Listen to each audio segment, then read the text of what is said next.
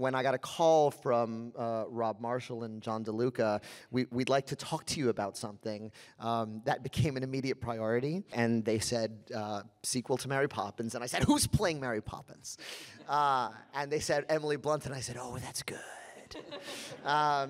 And honestly, I can't give them enough credit for seeing this role in me, because when I'm playing Hamilton, I mean, there's no childlike wonder in Alexander Hamilton.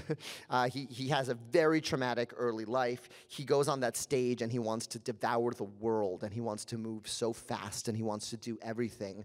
Whereas Jack, in this movie, as they pitched him to me, has this childlike sense of wonder. He has this, you know, he's in touch with that imagination you all see in your kids when they can sort of play in their own imagination for hours. Jack sort of never lost that, and that was, I feel so humbled that he saw that in me. And then, you know, it came along at the perfect time for my family too. You know, we had finished a year of performing Hamilton, and then I chopped my hair off and left the country and jumped into Mary Poppins' universe. It was like beautiful. And your favorite part of making the film, or favorite experience in the film?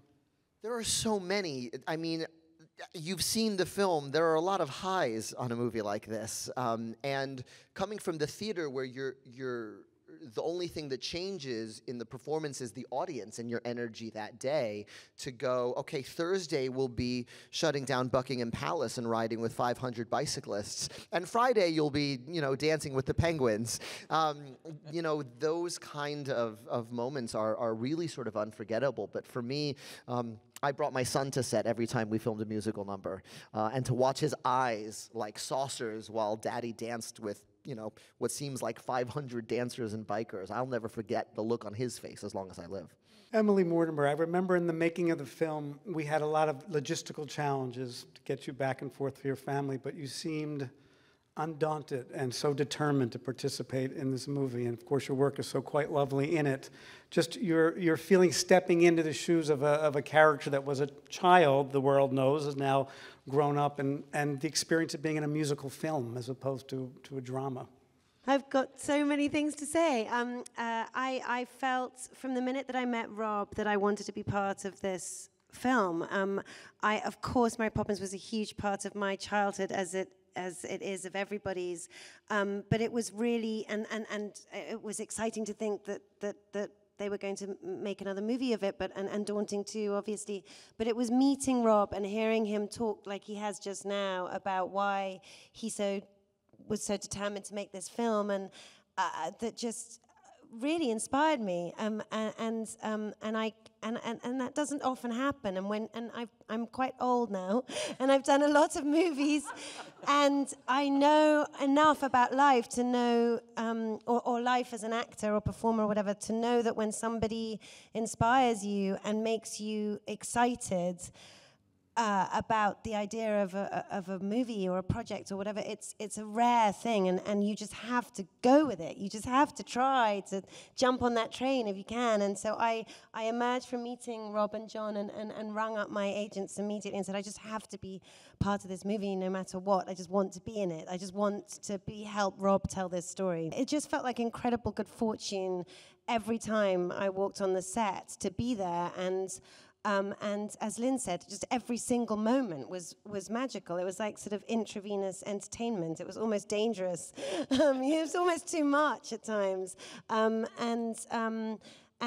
getting to know Ben and having that friendship was immediate and so sweet, and it was just the whole thing was magical, and something I'll treasure forever, and I feel very lucky to have been a part of. And as to the bit about how to do this part, I don't know really. It was like Rob. It was a sleight of hand of Rob's, where he is the puppet master, and he's absolutely kind of Mary Poppins himself. Like it's a stealth. He is Mary Poppins. He's Mary Poppins without the parrot. But he's like, you just sort of know what to do without having to worry about it too much. And he's protecting you from all the anxiety and the sort of stress of the burden of knowing that this is such a huge thing, and this is such a huge you know, legacy, and we're in charge of it. And there's none of that came into it. It was just, we've got to just do this. We've got to have fun doing this. We've got to do right by this in the best, sweetest way. And it was just a joy. You know, there's a lovely Easter egg in the film. There are many Easter eggs in the film, and one of them, of course, is a cameo by Karen Dotris, who played the original Jane. What was that like, meeting her and in that moment? It was extraordinary. She's such a great, cool lady, so funny, wicked sense of humor, really down to earth and ballsy. And she came to do the cameo. There's a little moment where Ben's emerging from the house with his briefcase late, and he bumps into her, and we all walked onto the set for the first time with her, and she walked onto Cherry Tree Lane for the first time in 54 years, or however long it is since the first movie was made, and she just melted. I mean, she just sort of crumbled, and it was so moving being there with her while that happened and seeing that. We were fortunate to have a number of those kind of experiences. Just really quickly, maybe just real quick about what it was like having Dick Van Dyke and what he said and how he came onto the set. I mean, every one of us was there, and it was beyond. I don't think any of us could even breathe that day because we couldn't believe that we were touching that. And he was basically playing the same old banker that he played. He grabbed my hand as we walked onto the set, and he turned to me and he said something I will never forget. He said, "I feel the same spirit here on this set that I did in the first film." And that was, you know, that was the dream come true right there.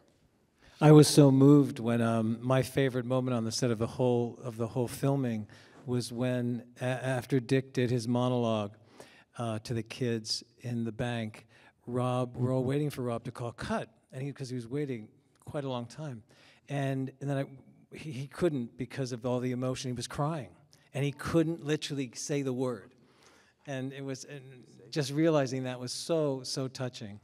I think Emily called cut because or said He's it's bossy, over. yeah.